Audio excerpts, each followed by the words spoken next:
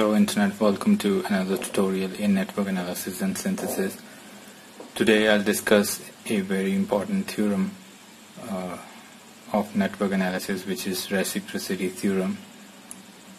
The statement of Reciprocity Theorem is that if any linear network consisting of linear and bilateral impedances and active sources, the ratio of voltage V introduced in one loop to the current I in the other loop is the same as the ratio obtained if the positions of V and I are interchanged in the network.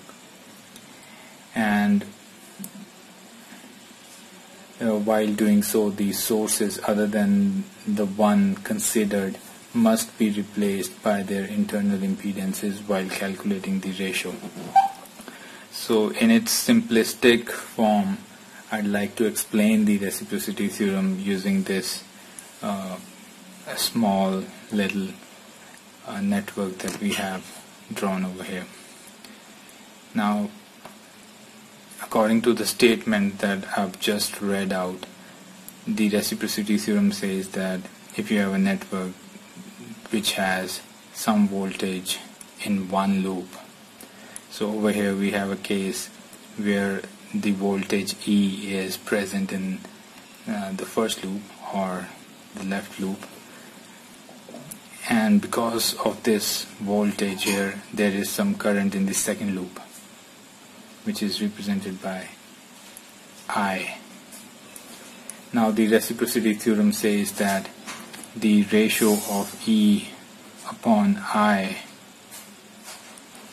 would remain the same if you would change the location of this E into the second loop and you'll calculate the current in the first loop. So in other words, if we were to redraw this network to calculate reciprocity, we'll simply move this voltage source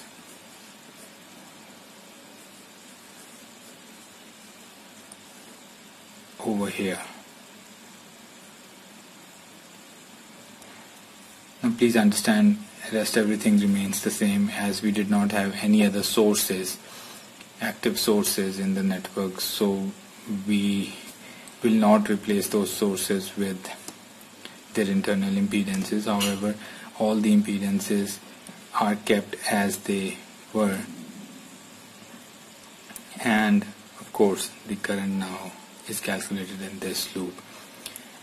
So according to the statement, the positions of V and I are interchanged in the network. So by interchanging the positions of V and I, we mean pictorially like this. So in this network, the current which was flowing in this branch, particularly in this branch, we have placed E.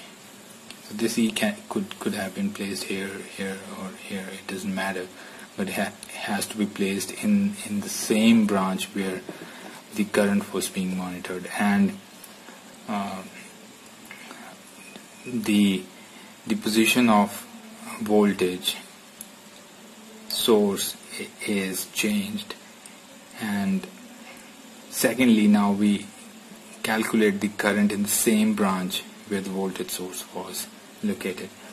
And if you do simple mathematics, now in this case it will be E upon I, and they both should be equal. This 1 and this 2, they both should be equal.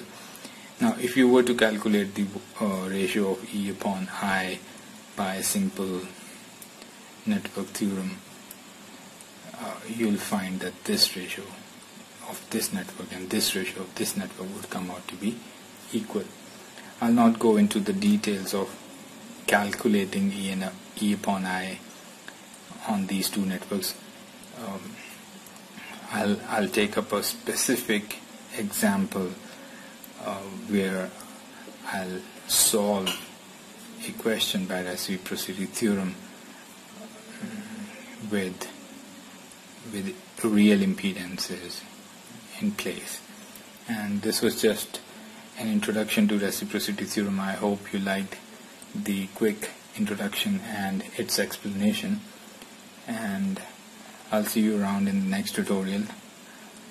If you liked the contents of this video and other videos in the same series, consider subscribing to the channel, and take care. Bye.